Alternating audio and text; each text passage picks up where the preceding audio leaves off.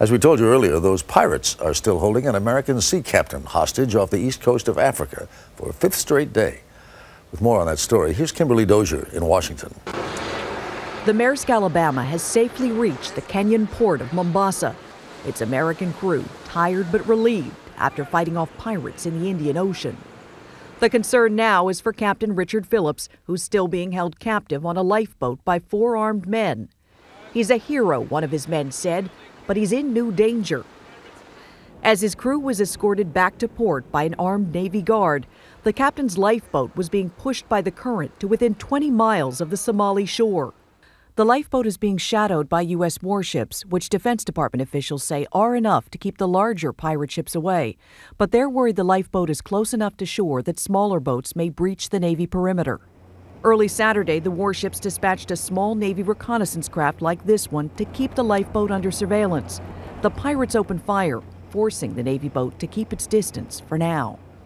Naval officers remain in radio contact with the hostage takers, trying to talk them into surrendering. The officials hope to convince the pirates that there's now no hope of rescue by their pirate colleagues. And the longer they wait, the more American vessels join the hunt. In all, Somali pirates are believed to be holding 17 different ships and up to 270 crew members hostage across the Indian Ocean. And NATO is now investigating still another pirate seizure of an Italian tugboat yesterday in the Gulf of Aden. As for the Maersk ship, it's now the subject of an FBI investigation. John Reinhardt is the company's chief executive officer. This ship is a crime scene. Therefore, we have to allow the FBI to begin the process to investigate the crime. Agents are now interviewing the crew and gathering evidence to prosecute the pirates for crimes against American citizens in international waters.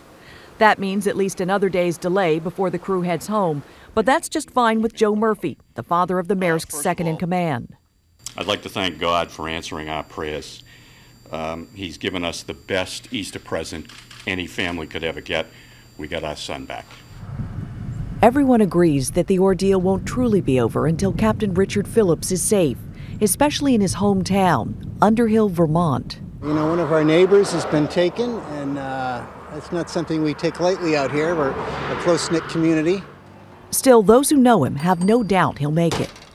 He's as tough as they come mentally, and no question, physically, I'm sure he's doing well.